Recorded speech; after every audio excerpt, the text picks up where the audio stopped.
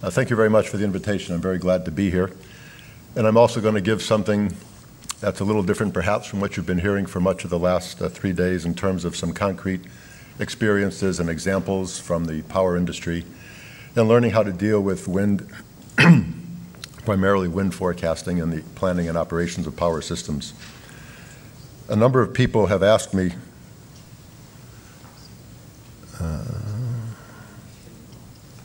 spacebar. Very good. Thank you. Have asked me about the name of UVIG, so I have to say about the name UVIG, the Utility Variable Generation Integration Group. Well, we used to be the Utility Wind Integration Group, but then a couple years ago our members decided we should add solar to our bag of tricks, so we spent a long time trying to figure out exactly how we should change our name. And one of the popular suggestions was the Utility Solar and Wind Integration Group. But then you think about that, and that's USWIG. And we figured, well, USWIG doesn't have quite the right connotation to it, so we went with something a little more conservative with the Utility Variable Generation Integration Group. So that's how we went from UWIG to UVIG. UVIG is now an association, about 180 members. About half of them are utilities. The other half come from a broad cross-section of the industry. Deal with wind forecasters, power systems engineering consultants, project developers, manufacturers of wind turbines, manufacturers of solar power plants. So a very good, diverse group. We have a very good conversation. We organize around user groups that deal with particular aspects of the integration and interconnection problem. We're primarily a technical organization. The mission really is to identify and resolve issues associated with putting a lot of variable generation on the system. So that's what the association does. I want to give a little bit of overview of the primarily wind integration problem. I focus more on wind than on solar due to the limited time. Some findings from recent studies that have been done to give you a little bit of insight about the kinds of things that utilities worry about with a lot of variable generation on the system. Then a little bit more information about the wind forecasting and how it's impacted utility planning and operations. And then the interaction between wind forecasting and market design and operation. That's a really critical link in the use of forecasts and also in the modification of existing system operating practices and rules to make best advantage of forecasts. And the results from a recent UVIG workshop. We hold a workshop every year. The forecasting workshop, variable generation forecasting for power systems.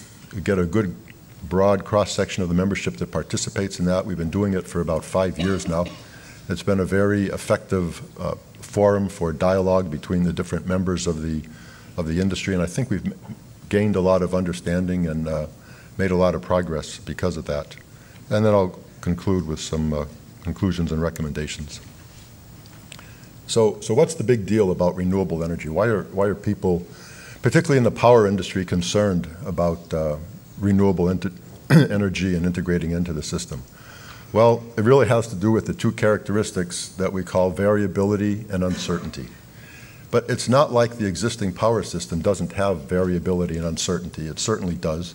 The loads are variable and uncertain, and the generation to some extent is also certainly uncertain, if not variable.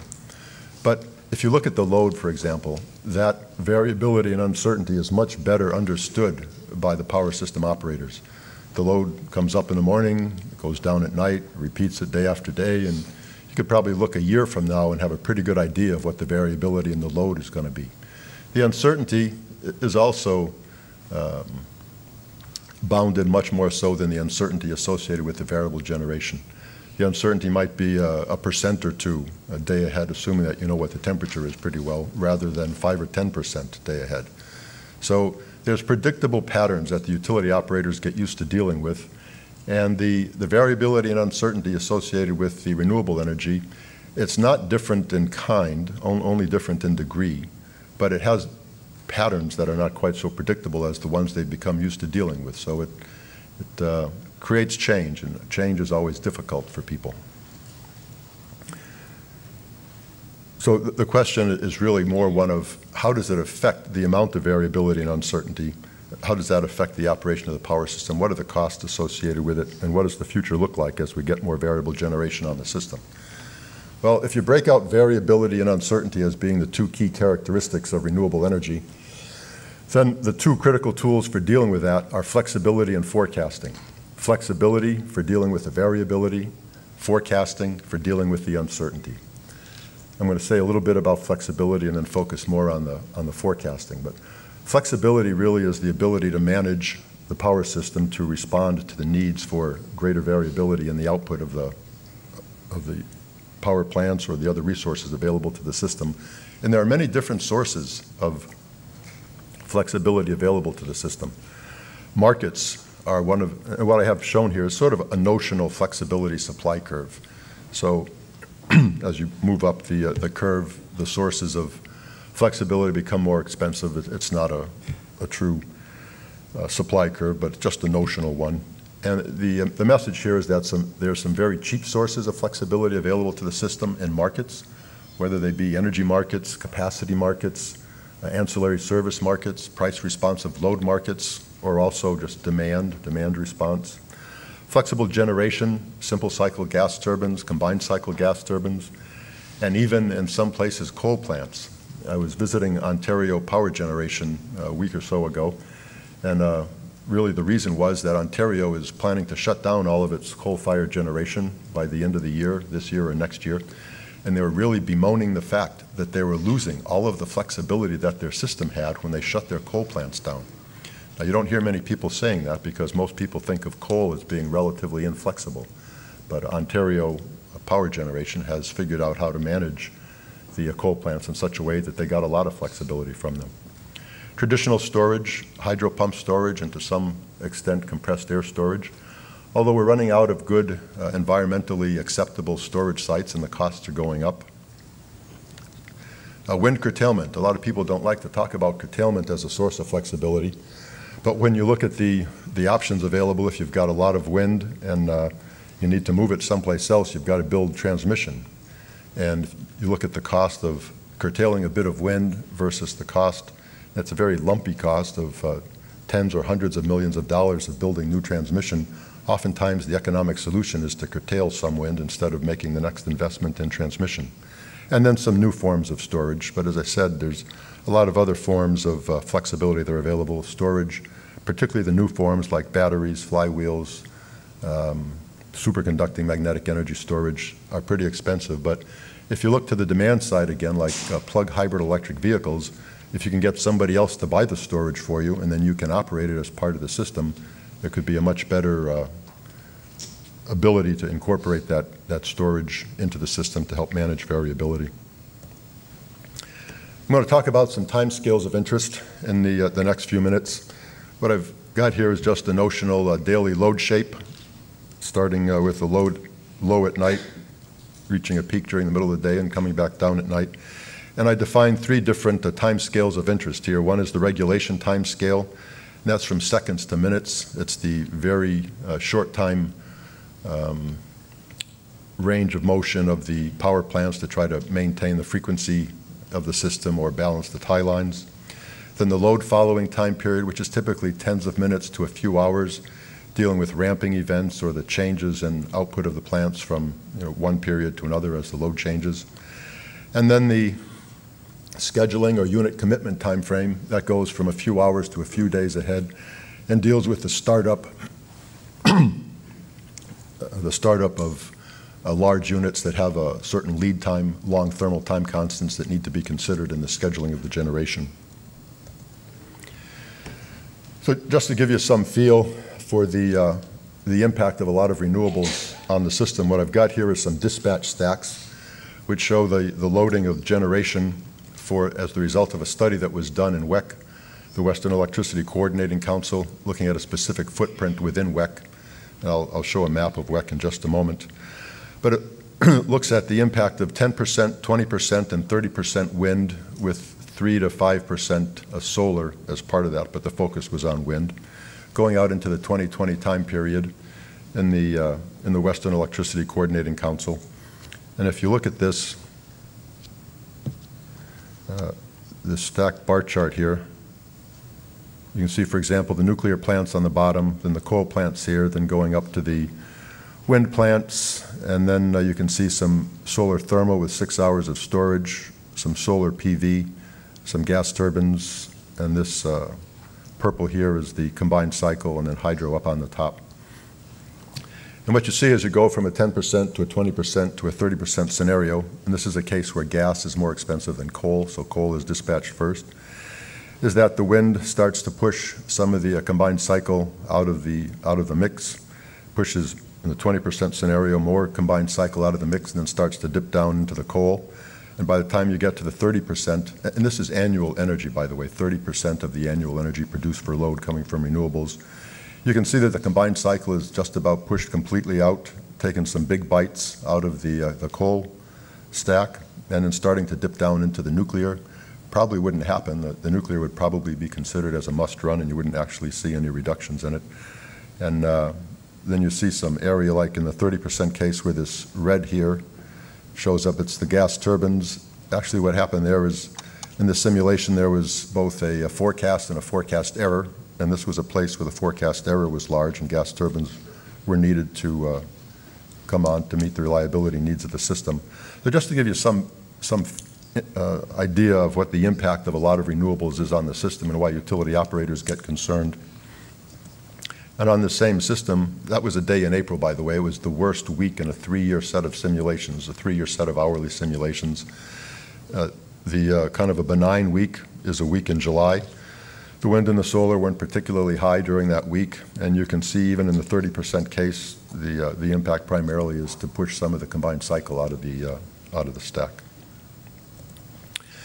So there's been a lot of studies done of wind integration impacts on systems, wind integration costs. On the left-hand side here, what I have is a little chart from a recent report of the International Energy Agency, Task 25, under the Wind Annex, which is a impact of large amounts of renewables on power systems. And it shows the integration cost as a function of the penetration level. And the message there is that as the penetration levels go up, the integration costs go up. In this case, the sum of a lot of studies from around the world shows costs between maybe 1 and 6 euros, 1 to 6 euros per megawatt hour. And it's interesting as you dig into these studies, they all have different assumptions, different models, but basically they're the difference in the system operating cost between the case with the renewables and the case without the renewables. You see that a big cause for the difference in the integration cost is the forecast and how far ahead the forecast was used. In those highest cost scenarios, they're looking at balancing the system using a day-ahead forecast, whereas in the lowest cost, they're looking at balancing the system using hour-ahead forecast. So it just goes, I think, to emphasize the fact that the way you use the forecast in the system operation is very critical. And in the lower right-hand side, there's an interesting separation of integration costs for entities in the U.S. that are in large balancing areas or large market areas, and those that are in non-market areas or very small balancing areas. And the ones in the bottom are the ISO markets, independent system operator markets, $1 to $5 megawatt hour kinds of costs. And the ones in the top in yellow are in the $5 to $15 megawatt hour cost. So again, the system design, system operating policies play a big role. So why wind power forecasting is important? I think we've spoken about at least 2 of these reasons during the past couple of days. Economics, better forecasts mean lower operating reserves. Lower operating reserves mean lower costs. Reliability, system operator wants to know what's going on, what's happening, what's coming at him. He doesn't want to be caught unaware and have a serious reliability event on his hands. And then market operation. In order to improve the design of the system, you need to have a good forecast and you need to know how to use it in your market operation. I mentioned the ISOs and RTOs in North America. I show this map for a couple of reasons. WEC that I talked about is the area in the western half of the U.S., this white area here that's got the California ISO and the Alberta Electric System Operator in it. The rest of WEC is a non-market area, so they don't have organized electricity markets. They don't like to say that they have disorganized markets either. They just have bilateral markets. In the rest of the U.S. and Canada, there are organized electricity markets that are subject to FERC jurisdiction. They're kind of locally designed and implemented, but have to follow some general guidelines of the FERC. And I'll talk about events in a couple of them. MISO, this Midwest Independent System Operator, is a very large market in the middle part of the country. It's about a 100 gigawatt peak load, I think about 140 gigawatts of capacity. Another is the New York ISO, which is this region right over here in pink. They're a smaller market. They're about a 35 gigawatt capacity, around a 30 gigawatt peak load. And then PJM, which I think is the largest organized market in the world, is about 160 gigawatts of a peak load. So the interesting thing about these ISOs is that 5 or 6 years ago, there was only one ISO in North America that was using a wind forecast. That was the California ISO. Nobody else was using one. 5 years later, every ISO in North America is using a wind forecast. I think it just speaks to the how quickly things have progressed and how quickly the learning has taken place and the value that they've provided. You've probably seen these kinds of charts before. This one is from a forecast provider. It's a 3-day forecast prepared about a day in advance. It's an ensemble. I think it had something like 80 members in it for a region in northern Germany or Denmark. And it shows the kind of forecast information that was available at the time. It shows the maximum, the minimum, there's a median, an average in there, and then the actual happening was the black dotted line. But several interesting things are that the closer you are to the time the forecast is done, typically the smaller the band is, the better the forecast is. As you get out in time, you can get some pretty large variance in the forecast. So it's nice to keep doing the forecast in an updated fashion, so you always are operating in a tighter probability band there. And you can imagine that if you have that kind of uncertainty, if you had that kind of uncertainty hour or a few hours ahead, you'd have to carry a lot more reserves to try to manage the system to account for that unknown wind plant output in the near future. There's different forecasts for different time periods. Just a situational awareness forecast that used for severe weather events and properly positioning the system to take the proper steps, the proper precautions necessary to protect the system, maintain reliability. Hour ahead forecast, some kind of a rapid update cycle, maybe 5 or 10 minute forecasts, 4 to 6 hours ahead. Some people refer to these as ramp forecasts. Other people just refer to them as rapid updates, but really managing the variations, the variability in the near term, more focused on reliability. The day ahead forecast, more focused on economics, look at the output a couple of days ahead, important for the unit commitment. You've got to know which plants to have available and make sure you've got your most economic units available when you need them and aren't either buying expensive energy or starting up expensive units. Nodal injection forecasts. You've got to know where the energy is coming into the system, in the transmission system, so that you can manage congestion. You may have to redispatch your system to manage the congestion, so that's an important one. And there's different performance metrics that are appropriate for all of these forecasts. This is a slide I put together after one of our wind forecasting workshops about a year or two ago. I haven't updated it in the last year. But there's two interesting trends, I think, that are interesting to look at here. And it's looking at the forecast error both on an energy and a capacity basis, because some people use one, some people use the other. Going from a single plant to a large region, you can see that the forecast error decreases significantly. And then going from day ahead to hour ahead, you can see that the forecast accuracy decreases significantly. I think you all know that. I think a lot of people in the power system world didn't really appreciate that, but as they understood it, it certainly affected the way they used the forecasts.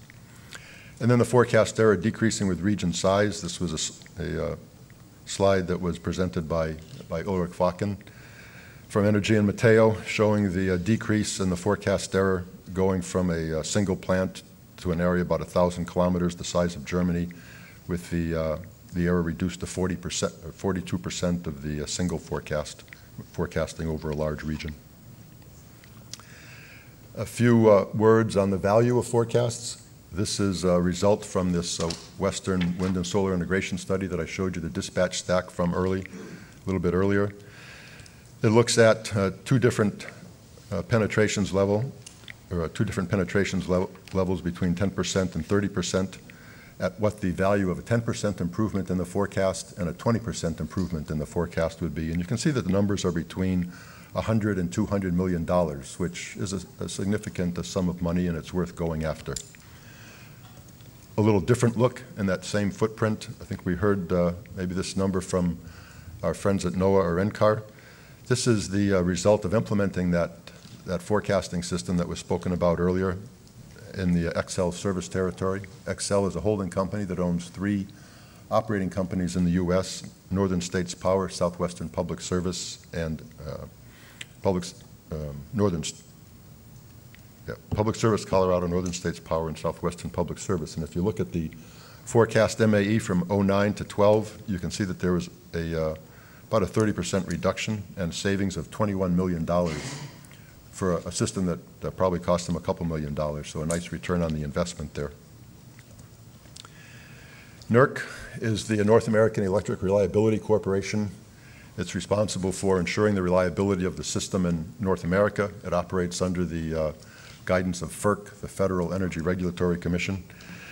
They had a task force called the Integrating Variable Generation Task Force that made a report in 2009. It was followed up by some detailed reports in 2010 and 2011. This is one on forecasting. I think their observations are pretty interesting and pretty important. There's 5 of them. The first one, that wind and solar plants need real-time met data and electrical data. I think we've touched on that the last couple of days. Using multiple wind plant output forecasts, not just a single forecast, the ensembles and the multi-models. And then how the forecasts are used initially. Utilities have to kind of get used to them, so just using them for reliability purposes initially, but then getting them into the unit commitment so that the dispatch of the system is done in a more economical fashion. And then probabilistic methods, which have been talked about in the last few days also. Utilities are used to working in a deterministic world, not a probabilistic world, but as they get more and more variable generation, really stochastic resources on the system, they need to become familiar with probabilistic methods, and that's an ongoing task. I think the forecasting industry has actually kind of gotten ahead of the utilities in that regard. They're able to provide the information. It's not being used to its full extent yet. That's an area for work to be done. The 4th recommendation has to do with operating practices and market rules. Sub-hourly markets, so you don't change your dispatch on the hour, you change your dispatch within the hour. That's a different way of operating for some folks. Incorporating the forecast into unit commitment. There was a while when utilities would get day ahead, they'd get a fax sheet of paper with 24 numbers on it saying this was the wind plant output forecast for the next day. They'd kind of look at it and say, oh, that's interesting, but what am I going to do with it? So until you really take that forecast and put it into your planning and operating tools, it doesn't really do near as much good as it could. Negative prices in the U.S., our approach to markets, we have negative price offers when you don't want to run or when encourage generators to get off the system when there's an excess of generation. And then larger balancing areas and fewer transmission constraints are very important for getting the benefits of aggregation over broad geographical regions. And then the last recommendation, really about cooperation between industry and government, and also mentions another set of players we haven't talked about here, and that is the providers of energy management systems to the utilities. It's important because there's only a few vendors like ABB, Siemens, Alstom that provide these systems to utilities. It's important to get these forecasting capabilities into those tools so they can be used more readily by the utilities themselves. I mentioned policy, the importance of policy both in market design and operation or just system design and operation. I want to talk a little bit about the MISO Intermittent Dispatchable Resource, the DIR policy that really puts wind on dispatch so that wind is operated under the economic dispatch program of the utility. A lot of people, including the wind project owners, thought that was a terrible idea, that they were going to be curtailed all the time, but they found out something a little bit different, and then adjusting the market rules to better accommodate the capabilities of the forecast. So it's important to understand that the electricity markets that we have today, I think both in the US and in Europe, they were designed 15 years ago or more, and they were really not designed with the needs of variable generation in mind. Nobody was really thinking about large amounts of variable generation and how it would affect the market. And it has dramatic effects on the market, and I'm not going to talk about energy and capacity markets, but a little bit about ancillary service markets, because the reserves, different types of reserves that are needed for power system operation with a lot of wind fall under the ancillary service category. So regulation is the most expensive ancillary service. That's the one I showed in the beginning that takes care of the short time balancing from a few seconds to a few minutes. What I have here are some prices from two markets that Brendan Kirby prepares every year, the California market and the ERCOT market. The products in the market are different from one RTO to another, but if just look at the California one, reg up and down, you can see prices from like $10 to $30 a megawatt hour over the period of time 02 to 12. And then spin, non-spin, and replacement reserves, and the average cost of the different categories of reserves goes down as you go down the stack, and the response time gets longer. But the message here is that very fast reserves are very expensive, very slow reserves can be very cheap. Also, markets themselves, I mentioned, have a lot of flexibility in them. Here's some more data from Brendan. Looking at a number of different markets across a few years, looking at the day ahead, hour ahead, and 5-minute price. And what you can see is that over the year, the average day ahead, hour ahead, and 5-minute prices are pretty similar. They don't change very much. What does change a lot is the average within hour 5-minute range. So you can send a big price signal at the 5-minute period, and you can get the market to move without really paying anything extra for it. So if you have a well-designed market with a good stack of generators and you know what kind of variability to expect, you've got the right units committed, you can do a lot to balance the system within the hour without doing anything heroic. I want to talk a little bit about wind on dispatch in ERCOT. ERCOT is another area, another RTO that has done a lot with wind forecasting. ERCOT puts wind on dispatch, and it considers the variability in the two categories, or the variability and the uncertainty. They handle the variability, or they handle the uncertainty within the 5-minute period. They handle the variability within the 5-minute period with regulating capacity. So the only regulation they do is within the 5-minute period, and every 5 minutes they use the persistence forecast at that period for the next 5 minutes. So they use a very little bit of regulation to balance the system. And they looked at the cost of that, going from no wind to the amount of wind that they have, got the numbers associated with that. And then they looked at the uncertainty, and the uncertainty, here it shows the actual wind in red and the forecast day ahead in blue. But with their forecast, with the rapid update forecast, the uncertainty is really handled 30 minutes ahead with their 30-minute reserve. So they have a very cheap 30-minute reserve that manages the uncertainty. They looked at the cost of that over a period of a year, and they came up with a sum over $1 billion a year for the value of the energy produced by wind, and something like $15 million for the cost of the managing the variability and uncertainty. So something like $0.50 a megawatt hour. That was a real revelation when they kind of pulled the numbers apart that way and started thinking about them that way. That's causing a lot of people to rethink the way they do the calculation of what the impact of variability and uncertainty is on the system. I want to say just a word about curtailment, because forecasting has been very helpful in managing curtailments on the system also. We don't have consistent curtailment data across the whole U.S., but we have a couple of specific regions where DOE in its annual report on the status of wind pulls out curtailment. You can see the biggest curtailment that's shown on this chart here is about 17% in ERCOT in 2009, when they had some very serious transmission constraints before they undertook a major build-out in the transmission system. At the end of 2013, they expect that number to be down around 2% because of the completion of the transmission system, and then lower levels of curtailment in other regions. I mentioned MISO with the Dispatchable Intermittent Resource Program that was started sometime in the late 2012. Some units were grandfathered so they wouldn't have to go on dispatch, ones that really didn't have the technical capability to do that. But everybody else had to be on dispatch by the end of 2012. And you can see the manual curtailment in red versus the DIR curtailment in green. And the finding from MISO has been that with wind on dispatch, There's been less curtailment of the wind plant. The wind plant operators have been happier because things are very transparent and very easy to see. And the system operator has been very happy also because things are done automatically now. They don't have to be done manually. It's been a good change in operations for both the plant owners and the system operator. A case from Excel, wind plant on AGC, again going back to Excel, that has the advanced forecasting system. They've been able to, because of their confidence in the forecast, put a wind plant on AGC and let wind provide the balancing for the system during the nighttime operation when they've got all their coal plants bottomed out at their minimum operating point. They wouldn't have been able to do that if they hadn't had the confidence in the forecast.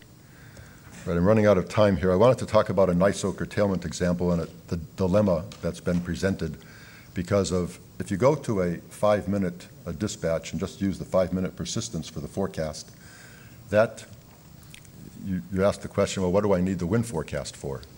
Well, let me just flip through here. With the New York ISO, with their wind plants on forecast, go back.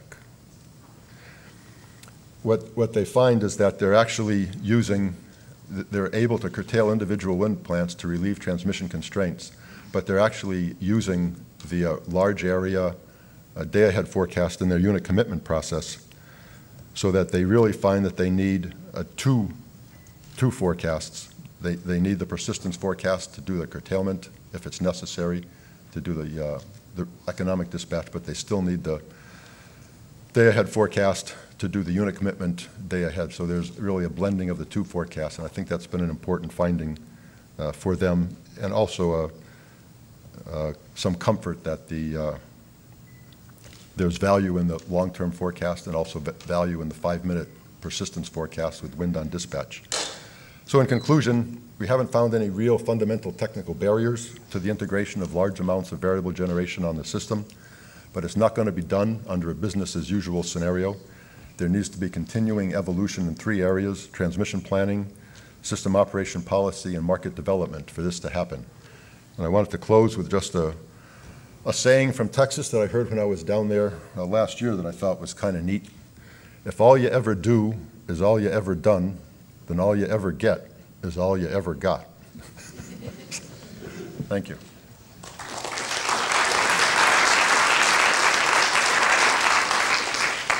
Okay, we're a little bit behind, but we have time for 1 or 2 quick questions. If there are any takers. Maybe everyone's just desperate for coffee. Charlie, that was really interesting, and it was nice to see the quantification of the value of the forecast. Most of the examples were for wind energy. We're starting to develop more solar now. As we develop solar further, what do you think are going to be the value areas? What's going to be different with wind, with the more rapid variability, more difficulty in predicting ramps, those sorts of things? I think that I would say we're probably about where we were in the solar area with wind about 5 years ago. That really the solar forecasting is just starting to come into being.